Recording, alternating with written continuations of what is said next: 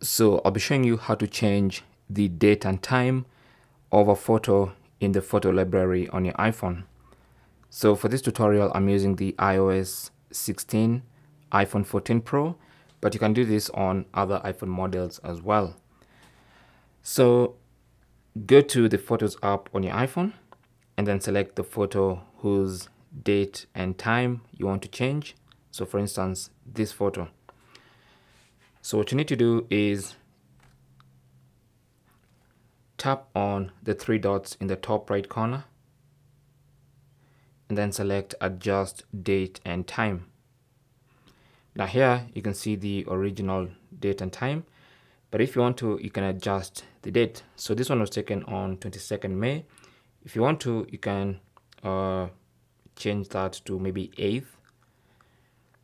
And then to change the time, just go to time at the bottom there and choose a specific time, maybe at 12, quarter past 12, like that.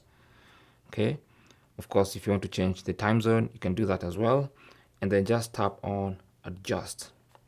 And that's going to change the photo date.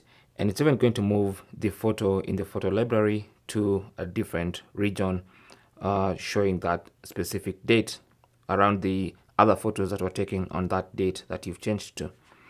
Now you can also do this on multiple photos at the same time. So for instance, if you want to select a couple of photos, you can do that. Maybe let's select these 9 photos and then do the same.